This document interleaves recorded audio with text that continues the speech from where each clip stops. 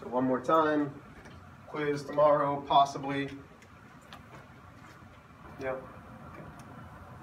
We are in unit 5 still? It's been a long unit. Yeah, unit 5. Still doing systems. Maddie, help me. 7. Day 7.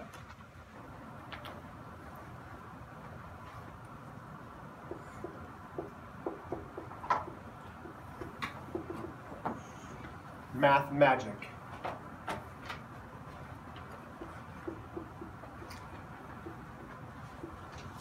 And today is tougher math magic. So far, everything that we have done has been perfect. What I mean by that is our x's have lined up, our y's have lined up, our constants have lined up. Right? That's how we know it's in standard form. Then, we've either had x's or our y's that have the same exact coefficient. Okay, the coefficient we know is the number in front. Yes, we're all with me? Just like the warm-up, we had 2x, we had 2x. We knew that we were either able to add or subtract. Well, today it gets a little bit different. Because,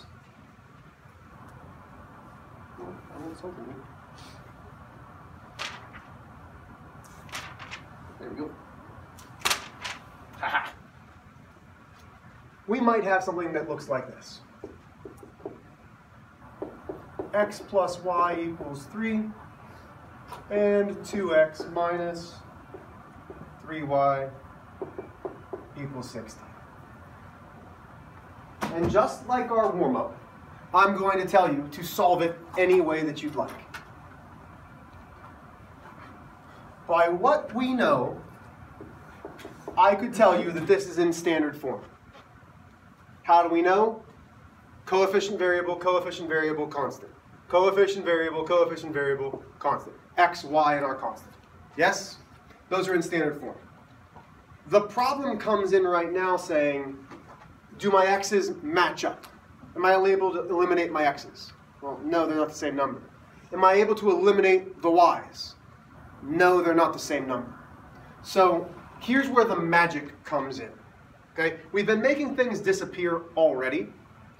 But now when we look at this, mathematicians long time ago, well before our time, said, you know what? If I do something to the entire equation, it will actually stay the same. Okay? What I mean by that is, how can I get either x or y to be the same as this x or this y? So I'm going to end up having to multiply. Notice how I put a parenthesis around the entire equation. When we have parentheses, we're going to be distributing. What do I need to distribute to this equation to get the x to match up with this x? What do I have to multiply this one by to get 2 x's? What do you think, B? 1. So 1 times x is going to give me 1. What do I need to multiply this x by to get 2, though? 2. By 2. Okay, so now watch. I'm going to distribute. I'm going to distribute. I'm going to distribute. The biggest mistake that I see are people forgetting to distribute to the constant. We should be copying this down.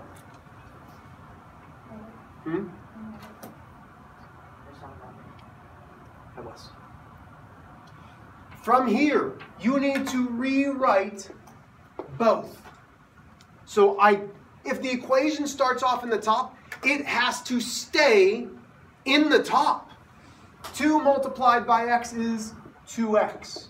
2 multiplied by y is positive 2y. Equals 2 multiplied by 3 is positive 6. Even though it does not look the same, the equation is the same because we multiplied it by everything. It's manipulating an equation, and we are allowed to do that as long as we change every single thing by the same value. Did we touch this bottom equation? No. So it comes on over. 2x minus 3y equals 16. Let me make this a little bit smaller. Do we have now a system that we can eliminate a variable in? Which variable can we eliminate in that second system? 2x. The two x's. So we have an x, we have an x. They now have the same coefficient. Mason, when they're exactly the same, positive 2 and positive 2, do we add or do we subtract? Yeah, because to eliminate 2x and 2x, we have to subtract. I am now done with my original equations. These are the equations that I'm dealing with. Everybody with me still? 2x's minus 2x's is 0. 2 minus a negative 3. This comes back to that adding and subtracting. 2 minus a negative is positive, and it's going to give me positive 5y. 6 minus 16 is negative 10. We're still solving. The only difference today was having to multiply in order to get the equations to be ready to eliminate. From this point, we start to isolate the variable y. Caleb, how do I isolate y? What do I need to do to get 5y with just the y by itself? So, what operation is 5y? Is that addition? Is it subtraction? Is it multiplication? Is it division? If I have a number smack dab next to a variable. Okay, so what's the inverse of multiplication? There you go. So we're going to divide by 5. 5 divided by 5 is 1. 1y. Negative 10 divided by 5 is negative 2. Now that I have this, can we substitute it in? Absolutely. I'm going to choose the equation that's got my positives. So I've got 2x plus 2y equals 6. Can we see all this? Yeah, kind of. Okay? We're substituting in for y, so 2x plus 2, my y is negative 2 equals 6. That's negative 4, so now I have 2x minus 4 equals 6. Add 4. 2x equals 10. I divide. X equals 5. Am I done there? Sammy, why not?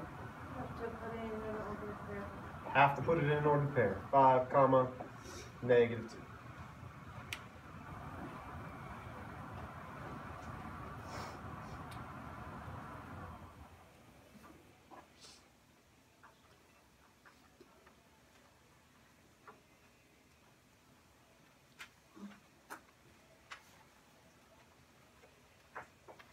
Make sure you have that. Questions, because really, what was the only difference? Was this multiplication. That's the only difference, was saying, I need to multiply this equation so that I can get something to eliminate. Bless you. So as some of you are copying that down, I'm going to put another problem on the board. Just copy down the problem, don't do anything else after that.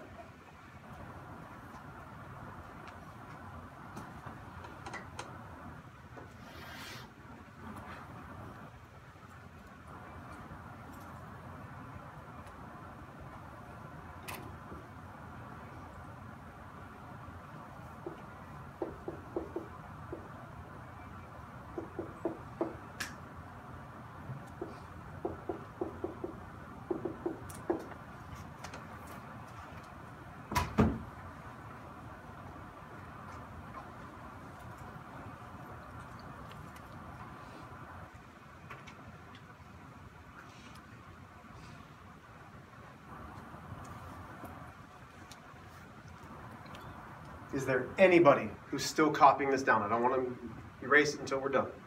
Are we good with this problem? I want you to have this as part of your examples. Good? Okay.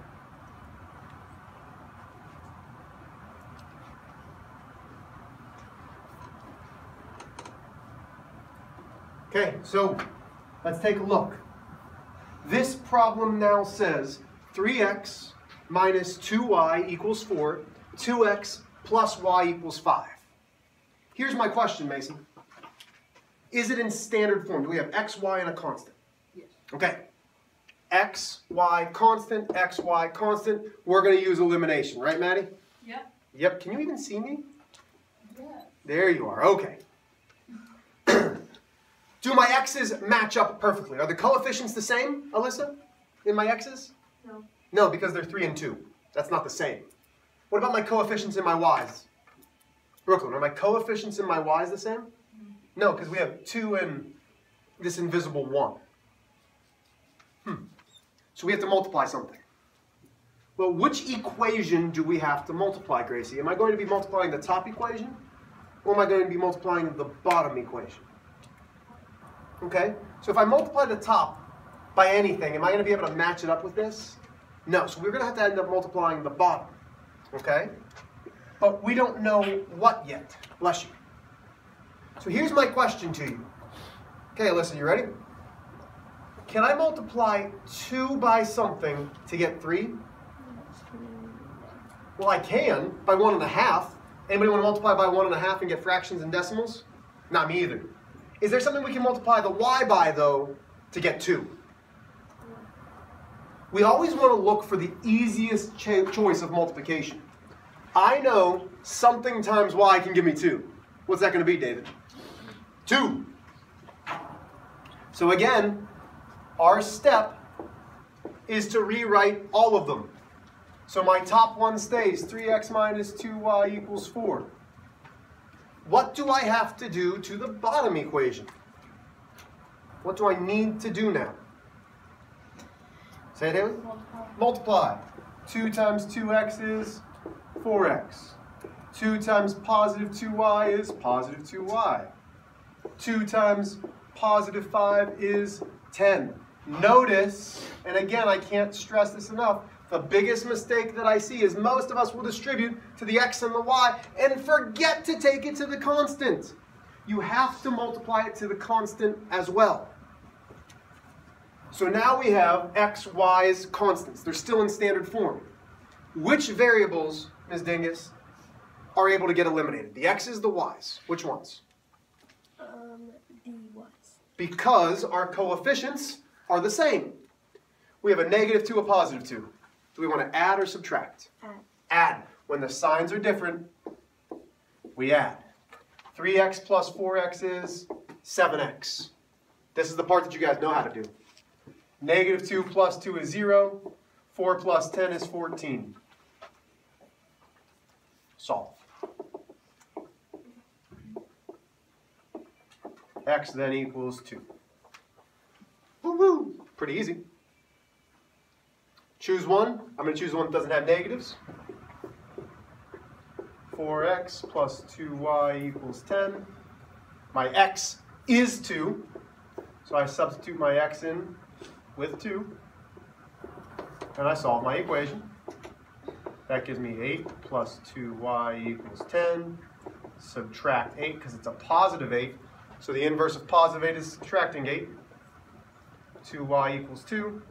Divide by 2, y equals 1. Am I done? Well, absolutely not. We know that when we solve systems, they have to be in what, Peyton?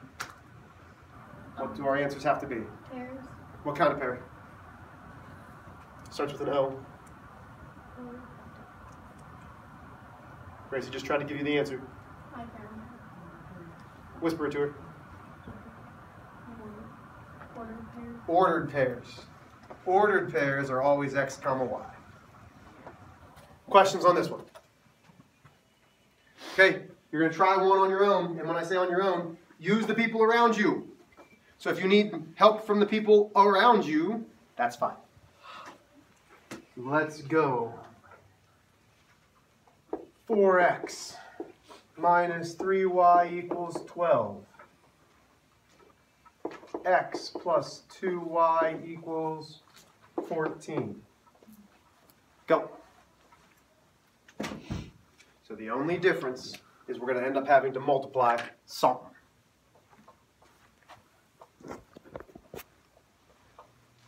Most of you've got the process down. It's just trying to figure out, how do I manipulate one of those equations so that I can eliminate?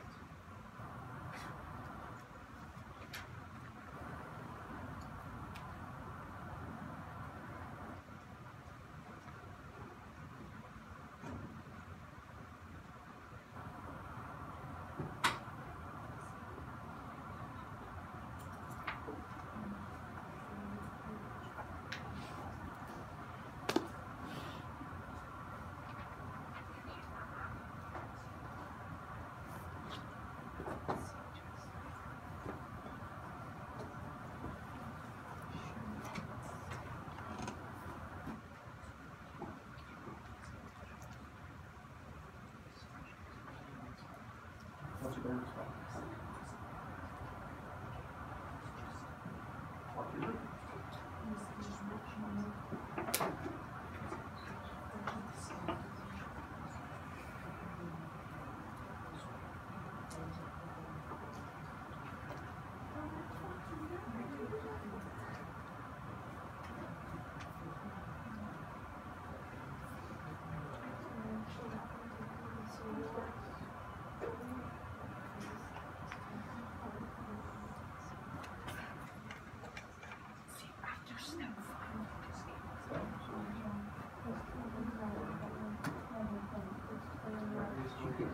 So just write it down. Can we make 2 into 3? We're multiplying by 2, okay? So that means we can make x equal 4. So what do we need to multiply x by to get 4x? So 2 times x is what? What's 2 times 1x? 2x. Does that give me 4x? So, there you go.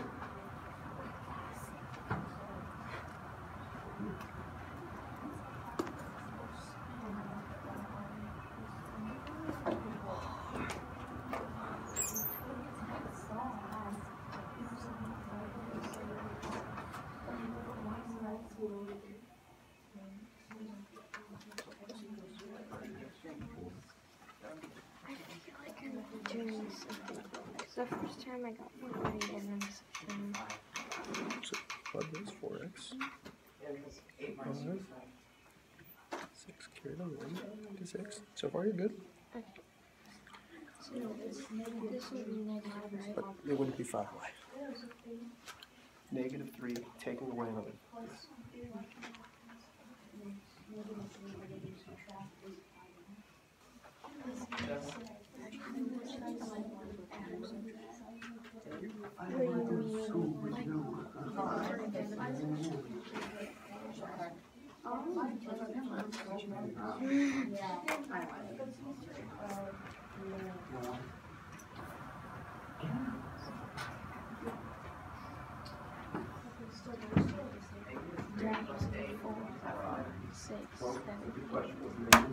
What?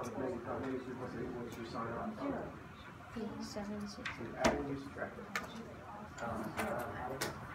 So 4 plus 4 is 8x. So that doesn't happen. We're trying to eliminate. Okay.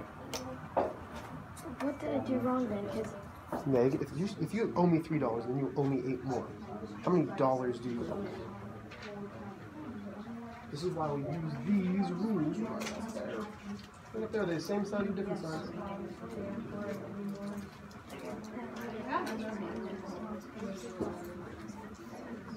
Okay, so here we go.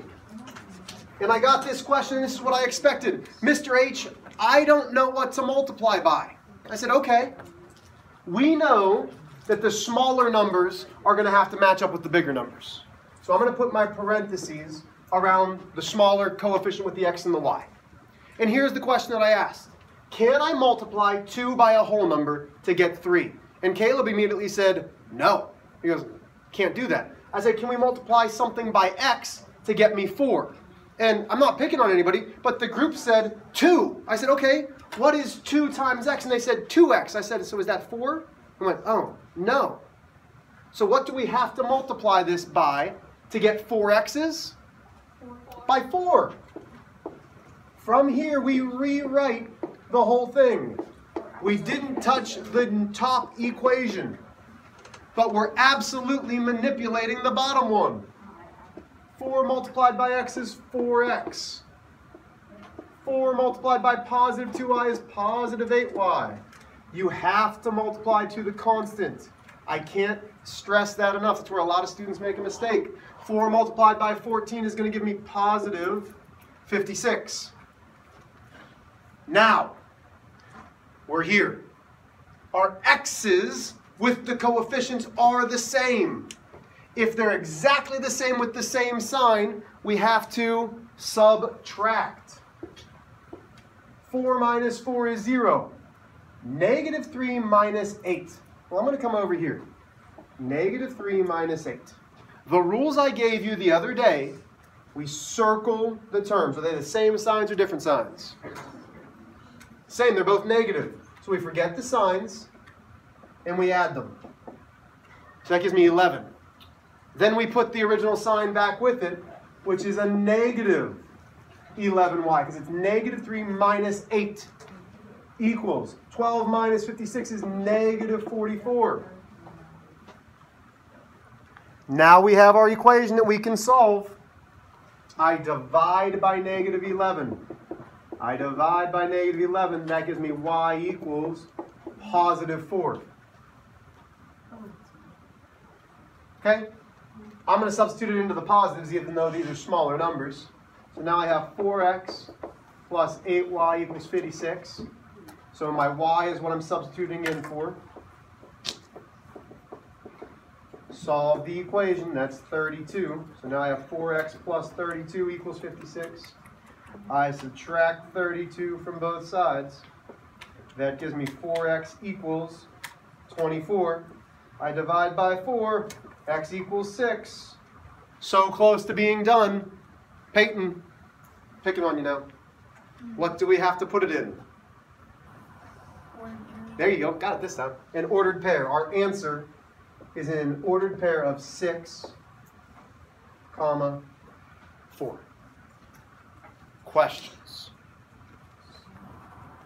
Again, there is a good chance that you will have a quiz tomorrow. It might not include these. Probably not. We might practice these more on Monday. But you'll probably have a quiz tomorrow just on regular elimination without multiplying. Review the multiplication on Monday. And then we'll probably plan on testing systems on Wednesday, or not Wednesday, because we have school on Tuesday. We don't have school on Monday. So probably on Friday, because our week next week is a little screwed up. Okay, so we will have a test next week.